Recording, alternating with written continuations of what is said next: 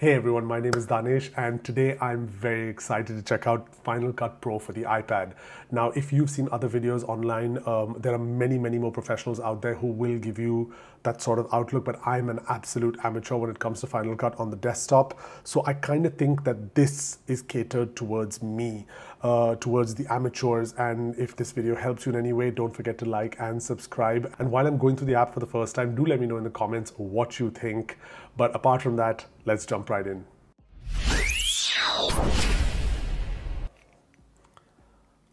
I need to get one that says, "Fuck off, I'm editing." I need to get one of those.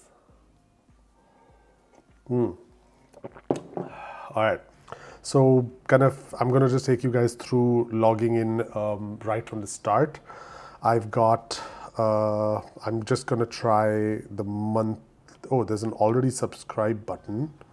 Let me see if that works. So while that's loading up, okay, you do not have a subscription. All right, so well, that's something to learn. If you have a subscription for it on the laptop, it's not going to work here, but let me just pop my Touch ID there.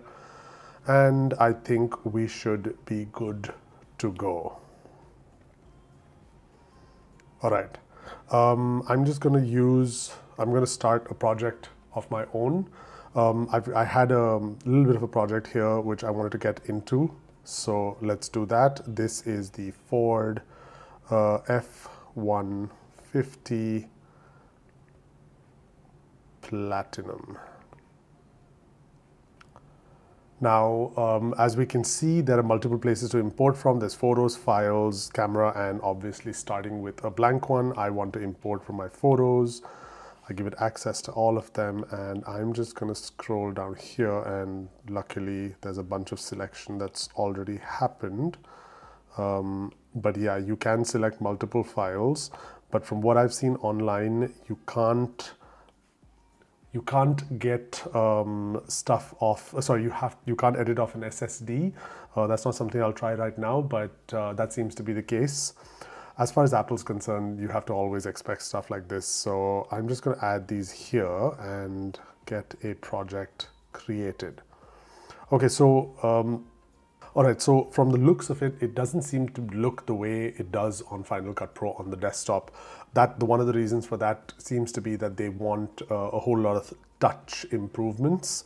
First things first seems to be this jog dial over here, which is there to control various features as you would need them. I guess since we haven't loaded anything on the timeline, it's not really going to show up right now. So let's start on that front. Now, obviously, the first thing I want is I want a bit of an intro to the car that we're kind of looking at. So let's see that right now. So I think here with the jogger head,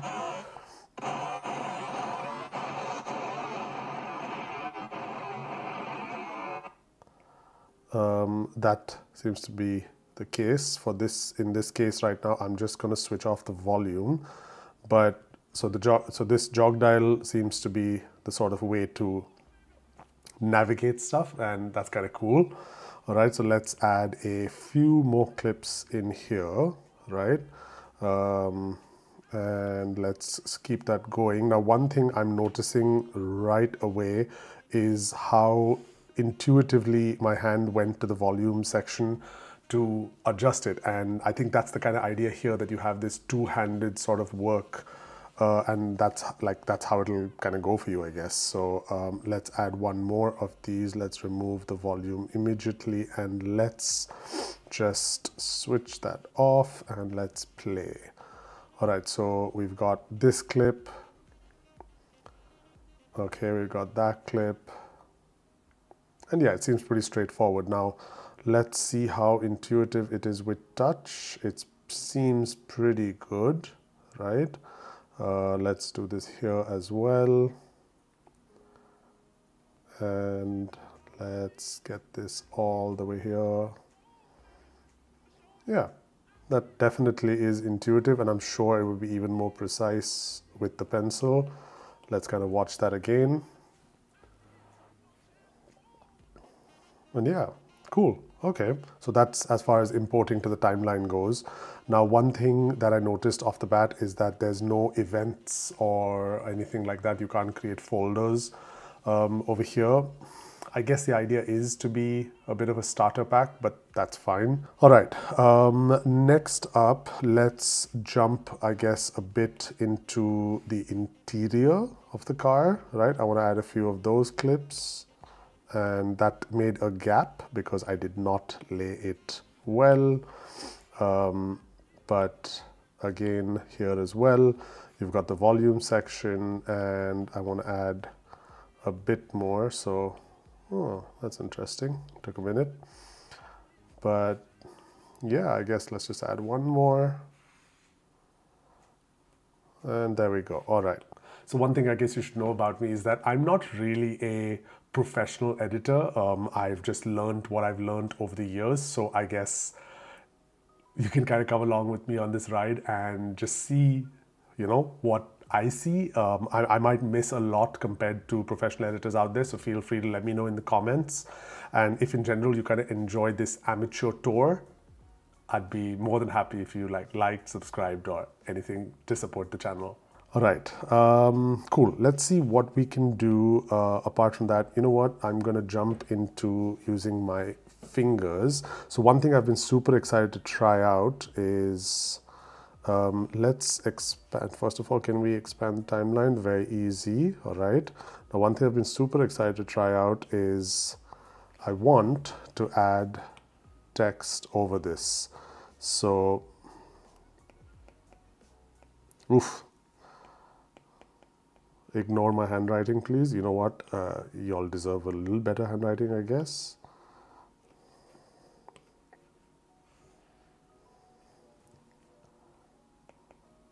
That made no difference whatsoever. All right, so cool. That added it automatically on top, which is cool. Now there are viewer options here, which I'll get back to in a minute, but let me just play that. Oh, that's cool. That's pretty neat. Let's just see that again. That's nice. I like it. I like it. It could be something useful to use. I mean, listen, sometimes I just want small animations or a little arrow. And I think that adds a bit of a personal touch that you can kind of customize to yourself. And I think that's what this is aimed at, that sort of amateurishness of the video. So that's good to see.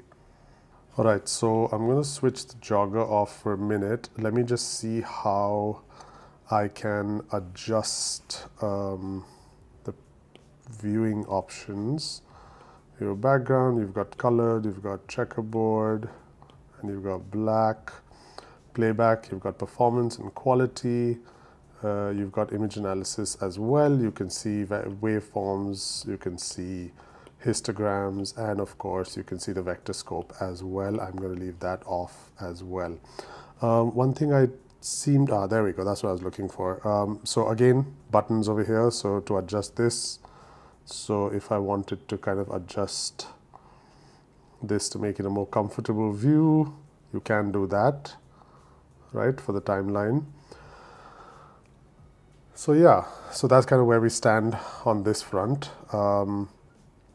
You've got, let's say larger, oh, there we go. Yeah, there we go. This is exactly what I wanted. Wanted it to be smaller so I can adjust it better. There we go. That's much more to my liking. All right, now let's see what else we can do. Now you've also got the animate section for video animations, but it seems to be a little smaller. All right, so let's hop into the inspect. At this point, you can obviously transform. So if I were to select this, I can take this in further a bit. You've also got your enhancements in this scenario. You've got voice isolation, loudness, and noise removal. So that's nice to have as well. And then last but not least, you've got effects. Let's see what we can add. You've got masks and keying, color adjustments. You've got your blur, you've got distortion, and you've got stylize. So just for the heck of it, let's just see stylize. So there's pixelation, which you can customize as much as you need. Right? So you've got that there as well. So that's there. Sorry, let me just get back into that. So yeah, so you've got that as well. Now on this side, you've also got the mode to access the Pro camera. You've got the Pro camera here. It's supposed to be really nice. I'd like to try it out at some point, but a really good kind of neat feature to have when recording, especially the power that these devices have. Pretty cool. Then obviously this was to import, this is for the camera, this is to draw, and then this is obviously to export. Now here you've also got your effects, you've got your transitions. So for example, over here, if I want, suppose hypothetically, if this were my last clip, I can just take this, pop this on, add transition, and let's just play that and check it out. So there's a little fade there, and then I'm sure there'll be one at the end as well.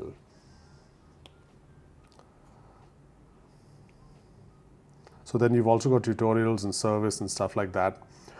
But from what I'm seeing, the idea seems to be that you can do all this and it's very, very intuitive for fingers and for pen.